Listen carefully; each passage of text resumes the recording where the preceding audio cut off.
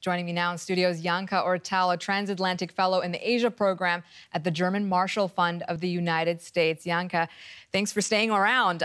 There have been huge expectations prior to this summit. We've seen several hours of Donald Trump and Kim Jong-un. First, they had that historic handshake, and then they had a working lunch together. They signed a document. Has everything that we've seen today matched the expectations that we all had going into this? Yes, to a certain degree it has, because the expectation was that they would meet. The expectations in the expert community were not necessarily that high.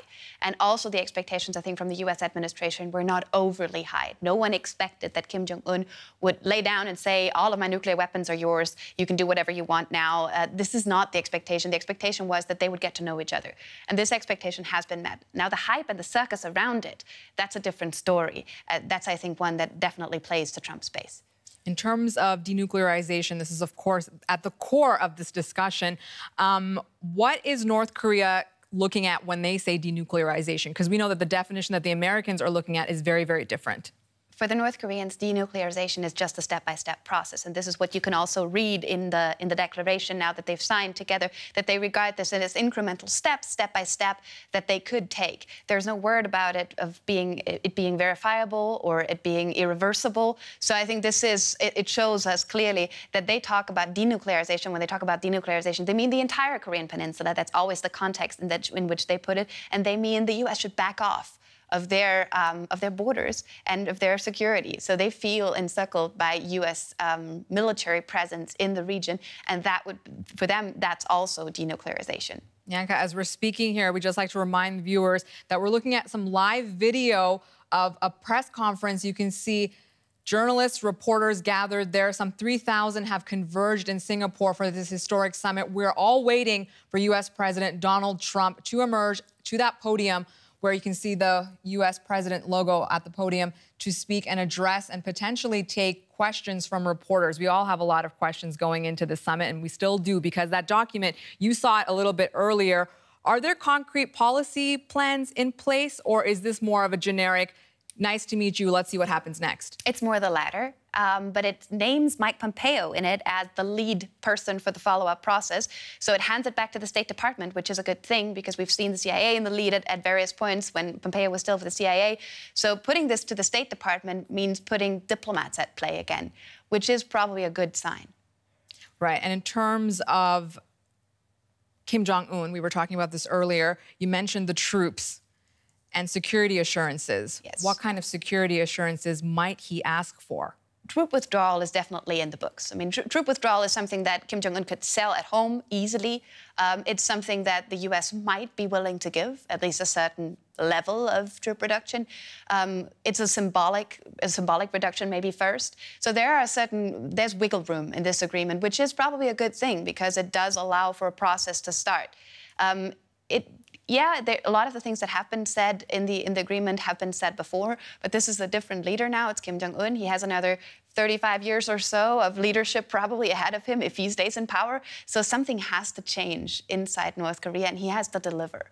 And so he might be more willing to give than his predecessors, his father and his grandfather. In terms of what he's willing to give, do you think what happened in Libya with Muammar Gaddafi has made him a little bit gun-shy, perhaps, in terms of trusting the Americans or other Western countries, that removing nuclear weapons from your country could potentially come back to haunt you? Yes. But I think all authoritarian leaders worldwide have kind of seen that as a bad example.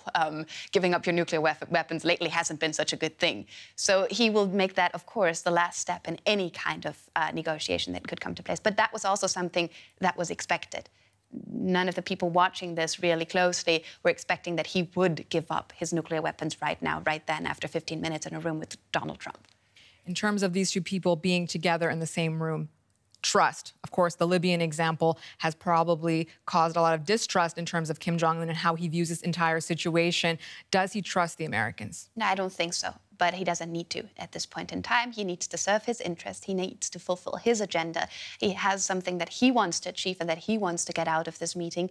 And Donald Trump is an essential part of this, but he doesn't need he doesn't need to trust Donald Trump. On the other hand, one could say he might need Donald Trump's trust. So he might need Donald Trump to trust him a little bit.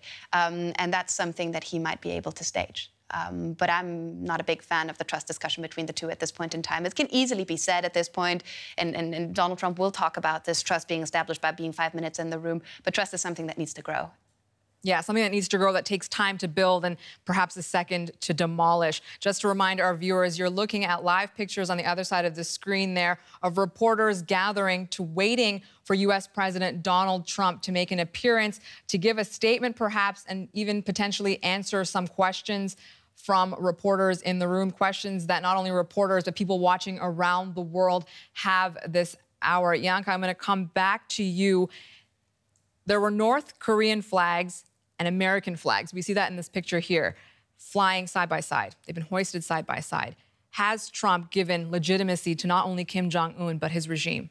Yes, he has. And I've watched a little bit of what happened on social media. There have been some conversations about this diminishing the value of the American flag being next to a totalitarian flag like this. And I think this is also very important for the conversation that we're having at the moment. We were talking about trust earlier and about legitimacy earlier. This is something that Kim Jong-un can show. He can show by the way he treats his own population, whether he is trustworthy, whether he is willing and able to provide a prosperous future for 25 million North Koreans that are currently suffering under his repressive regime. Could human rights be something that the Americans, maybe not today, because perhaps today is not the day to bring this up, but human rights is an issue that observers around the world are touting, have been holding on to. Is this something that the Americans could potentially bring up at a later point in discussions to probably push him to make some changes within his own country for the millions of North Koreans who are suffering? Now, I would say human rights is an issue that you should always bring up, and it's not an issue to be postponed for later. I would have wished that this would be in the declaration, because this is something that is important for the overall understanding of the situation, and it is not just a geopolitical situation to deal with. These are 25 million North Koreans that are affected by this, and making North Korea an object of international relations, a little black box that you can deal with via Kim Jong-un, is not necessarily helpful. I think this is a part where the Europeans have always played a role and said we should not dehumanize North Korea. North Korea needs a face as well. It has people that are living there. It has people that want to make a living there and that are increasingly open to information that's coming in from the outside and are able to make more informed choices maybe in the future. Janka Oertel, a fellow with the German Marshall Fund of the United States. Thank you.